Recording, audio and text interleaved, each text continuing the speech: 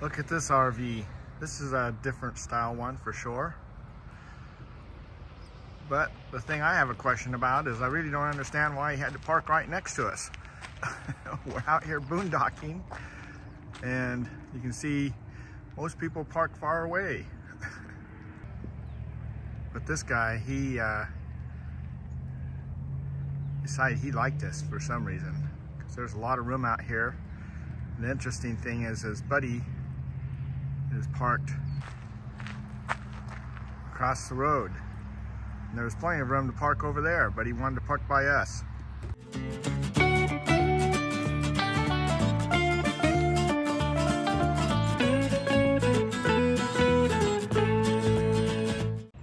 Good morning, everyone. David with Tigner Adventures. I'm up early. We are in Tucson and we are leaving this morning and it is raining. So just getting things ready while Ninette gets a few extra minutes of sleep, and then we're going to get onto the road. And this little boondocking spot here in Tucson called Snyder Hill has been a pretty nice place, but boy, it's gets popular. I mean, it gets filled up pretty easily, so just be aware of that. Maybe find some place where someone can't park right next to you if they come in. And I don't know, do you go up and say, hey, what are you doing, you know? Move away. So, well, our first stop of the day, we are at Kroger getting gas. This is Fry's in Arizona, and gas here is $3.69 a gallon, but because of those points we got on our last video, we had 4,000 points, so we're using 1,000 of them today. That gives us $1 off per gallon. But we also have the Kroger credit card, so we get an extra 55 cents off. So gas right now is $2.14, $2.14.9 here at Kroger. And I don't know, this pump is pumping very slow. It's going to take a long time to hit 35 gallons. So anyway, this is our fill up for today, and then we'll move on to the next thing. We got quite a few places that we're going to go today. It is windy as can be here and cold. So I'm kind of shaking out here. But we have a lot of stops to make today, so we're going to have some fun and see some quirky little things. Well, we left Tucson and we are about 4,000 feet. It is cold up here, I'll tell you. It was cold at Fry's, just the wind alone, but the wind is howling up here. And man, I'll tell you, we are at a cool little place. We're going to check it out. Look, we have found the thing. No, I don't know what the thing is, but we have found it and we're going to go check it out. So I have to tell you, there are signs all over the place as we're coming down here. It says exit 322, but the GPS took us out 318, and I wasn't really paying attention other than the fact that there wasn't any signs. I thought, well, that's kind of strange. But we thought, oh, well, maybe it's just a different way for RVs. Come to find out, doing quirky Arizona and pulling up the stuff, some of those things that are out there don't have the right GPS coordinates on them. We went to the wrong GPS coordinate. We're going to check out this little roadside oddity. One of the things that we're going by those quirky internet, stuff on the internet, and whoever put that entry in that we decided to copy and paste, you can see right here on our on the website, it shows this GPS, and if we look at the one where we're physically here, this is the actual GPS. So now we've learned something. So it also had the address. I probably should have checked the address against the GPS coordinates, because the GPS coordinates was down a dirt road, very difficult and very, very washboardy. So we had about 6 miles of washboardy road to go down, so that was really kind of a pain. But hey, we learned something. Even though we got lost, went the wrong way, if you do go down that 318, it's a nice road down into town, around and everything. And so if you do follow that down that way, look what we found. Look, it's dinosaurs and horses. It's a ranch. I didn't hear horses. I just got the dinosaurs. It's a rattlesnake ranch. Looks pretty cool. So hey, we got something out of that little adventure, other than just the the washboardy road. They tested it, our whole unit on what's going to fall off, what's going to roll out. Yeah, things bounced around just a little bit. Man, I had to slow way down in a couple spots. I thought the whole rig was going to shake apart. You know, remember that saying that they say that, you know, every time you move an RV, it's like an earthquake on wheels? That's exactly what this was. This was a 5-point. Yeah. All right, as we walk in here, you can see they have a very large store here, gift store. One of the things about this place is they have signs. They have a ton of signs as you're going down the highway to get here. So that is pretty cool. It kind of reminds me a lot of last year when we were at Wall Drug. And they've really taken that to heart here to get people to stop and check things out. Man, they have a little bit of everything here. So, but the thing we're interested in is actually checking out the thing. It's a museum, so we're gonna go check this out. It's $5 to get in. Nice colorful short. Hoodie. Oh, nice colorful hoodie. This one's not nice colorful if you don't want color. If you just want black and white, there you go. Yeah. I like color though. Color's my favorite. But I can't buy everything. That's true, we live in an RV. But we want to check out the thing, so here is the booth that we're going to pay and go on inside. All right, so Ninette has found her friend. Nice silver guy. Hi. So this is all about aliens, dinosaurs, all kinds of cool things. So we're going to check it all out. This alien's actually riding the dinosaur because apparently they were friends in here back when the dinosaurs were here. Sir Arthur Conan Doyle said, once you eliminate the impossible, whatever remains, no matter how improbable, must be the truth. What if all the stuff we've been told throughout our lives was not true? That's hard to believe. Ha! Nope, not really.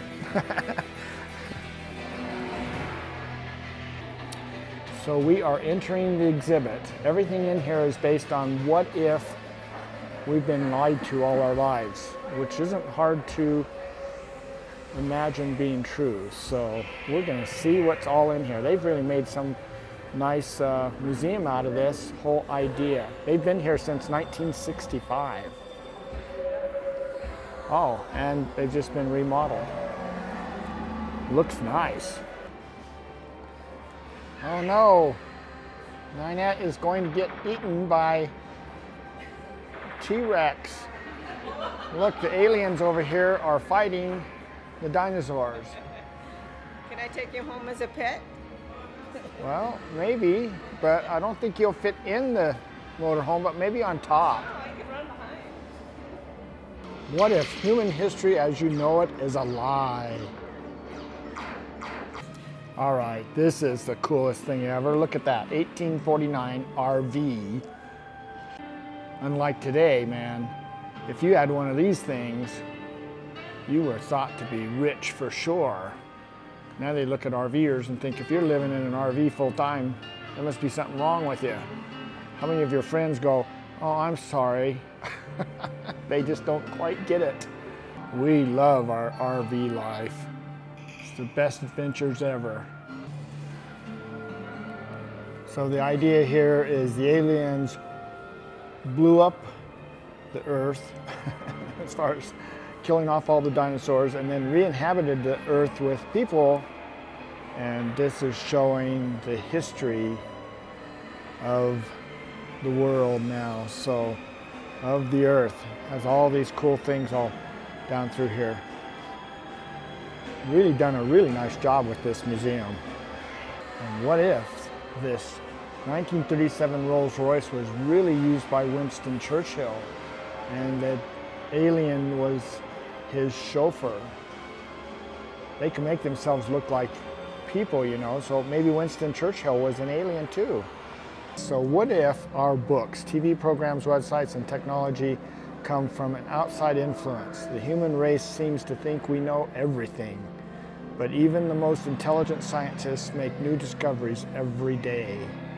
And just think of all the things that have been discovered throughout history too. I'll tell you, there's a lot of cool things that have been discovered. You wonder how they figured that stuff out years and years and years ago. I'm thinking they were influenced by aliens. This is pretty interesting. This is the last exhibit in this tour. So we're going to check it out and see what it looks like. But you can stop the video and read that if you'd like. So what is it? It looks interesting. It looks like a mother and daughter, or a mother and son laid to rest. What do you think it is? The thing. How about the rattlesnake over to the side there?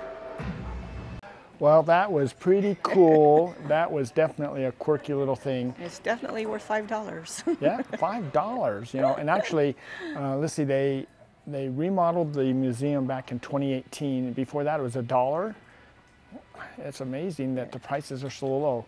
And then they did all that work on there, and all they charge is $5 to go see it. So, well worth it. Dinosaurs are cool. Yeah, a couple of years ago, we went to Roswell, and we have a video on that and everything. I really like the whole premise of this and how this worked out compared to that. I mean, that was the idea of Roswell and the aliens. All of it was fun. But this is a whole nother take. So someone took something, an idea, and made this whole thing out of it. And it is pretty cool. It is definitely well worth stopping and seeing. Yeah. The thing. The thing. We made it. We are in Texas. But boy, I'll tell you, if you look here, you can see that we've gone through some pretty windy areas, going through New Mexico. We actually had a couple extra stops we were going to do in New Mexico that we bagged them because, man, the wind and the dirt. I mean, if you just look around here, you can see how much dirt is in the air. That is not smog. The wind's blowing 40, 50 miles an hour, so there's no smog here. It's just all dirt. And we had a little problem. Oh yeah, we did. So we've had this problem the last time. Let's see, it was in Nevada with 40, 50 mile an hour side winds. 6 years ago, but we thought we fixed it. Yeah. I don't know what's going on, but anyway, had to work at getting the awning back in. The awning started coming out. Wasn't out as much as last time. I mean, last time it was like 4 feet bellowing in the wind. And yeah. It was out. I heard it and I saw it. I said, "Pull over." It actually only about a foot or so. Yeah, last time it ripped the awning just a little, about 6 inches. I had to tape it up and sew it. So this time we caught it. I think we did before any damage. We won't know until we roll it out completely. But so anyway, okay, we got to take a break. Nope. Oh, okay. It's coming. So anyway, we got the awning back in. I just taped it up. What's happening is the wind hits the side of the RV so much that it bounces the, even though the awning is locked, it's bouncing it, and so then it just starts unraveling it somehow. So anyway, there is something wrong with the actual locking mechanism that locks the turning portion of it that I need to look into a little bit on that, but MacGyver, he rigged it up. Yep. So if you look here, you can see it's done. We just had a little bit, but you can, just here on Ninette's video. Gorilla tape. Yeah. Fix anything. Yeah, it used to be duct tape. Now it's Gorilla tape. You can tell on Ninette's video that she was taking of that it was really, really windy. At least here we've got the mic, and the mic is doing, for the most part, cuts out the wind for the, so you can hear us. And so anyway, we're done for today. We got some fun stuff to do tomorrow, but it'll just kind of depend on the wind. We're just at this point where it's windy this next few days. We are headed to Dallas right now. So that's where our end game is going to be, is to get to Dallas. And we're just trying to do some cool little things in between there, but we're going to be staying at rest areas for the next couple nights. And for tonight, we're at the Texas Welcome Center here, just barely. It's just outside of El Paso. So anyway, we are having fun. That's all that counts. Tansy's happy to be done for today. Yeah, it was a long day. Well, Tansy, what'd you think? That was kind of a rough ride, wasn't it? She goes, I need more treats than that. Yeah, I don't know about that, she says. So Yeah, that was pretty rough. That was pretty rough. So we're going to go ahead and just close this video out. We had too many adventures today. So we're going to go ahead and close that out. And we'll just hopefully see you guys down the road. And if not, on our next video. So take care. Bye.